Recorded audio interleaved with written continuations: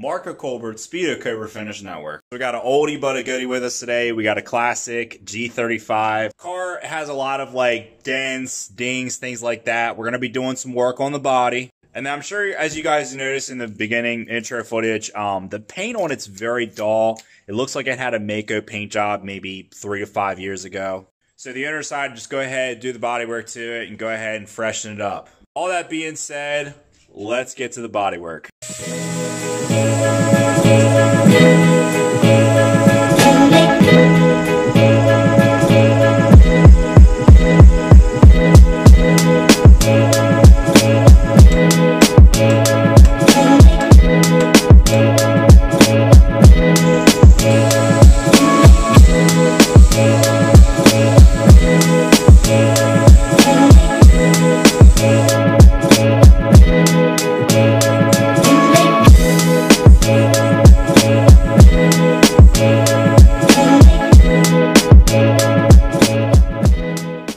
Put the time in, we got it all taped up, prep's all done, bodywork's all done.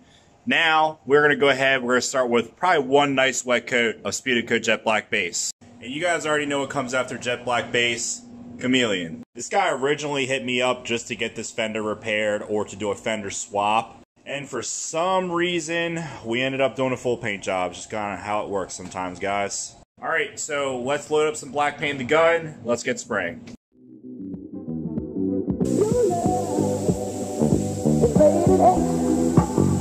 That means you're extraordinary.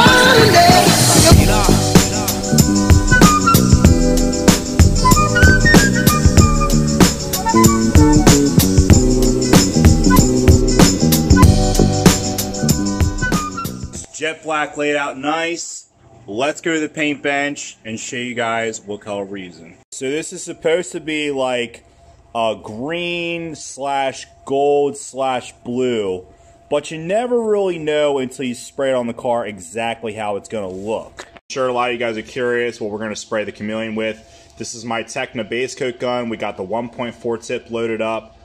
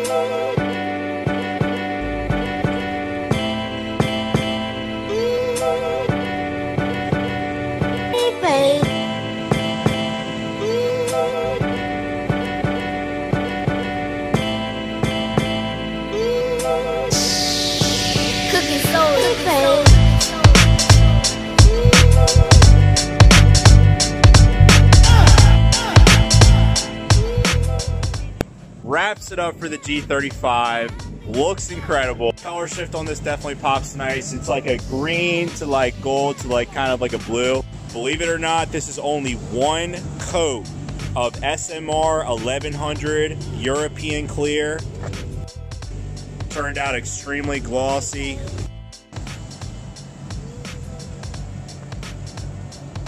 Don't get much better than this for $50 a gallon. Overall, looks really, really, really nice. All right, so that wraps up the video, guys. Like, subscribe, new videos every week.